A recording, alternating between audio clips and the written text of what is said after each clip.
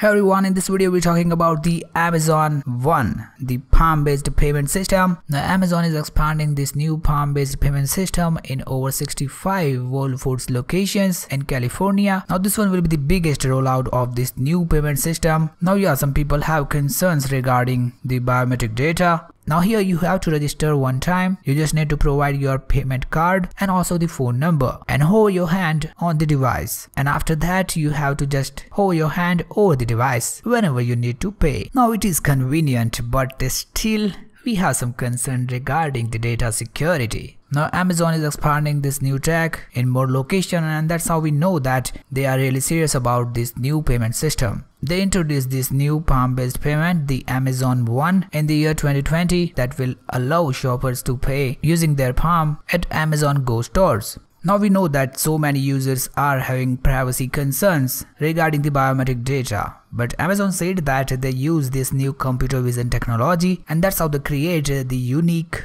palm-based signature, and that is how it is more private. They also said that images are encrypted and sent to a secure area in the cloud. Now even if they are not taking the image of the palm and just storing it as a signature, but still some users will have concerns regarding how they are storing the data. Now the use of biometrics have been controversial. Also recently some group of US senators expressed their concern regarding this new palm-based scanning system. They wrote this open letter to Amazon chief executive, and they said that when the biometric systems like Apple's Face ID and Touch ID or even Samsung's Pass, which stores the biometric information on a user's device, Amazon One is uploading the biometric data to the cloud, and it is raising the unique security risks. Now this started mainly due to the need for contactless payment systems, but now it looks like Amazon is pushing hard to make it a default payment gateway in their stores. Now in terms of the positives, we can say this is a little bit convenient than tap to pay, but still some users are preferring tap to pay. We have some positives, but still we have some concern regarding the data security. What do you guys think about this? If you are okay with this new tech or not, please comment down below. As always, thank you for watching this video. See you later.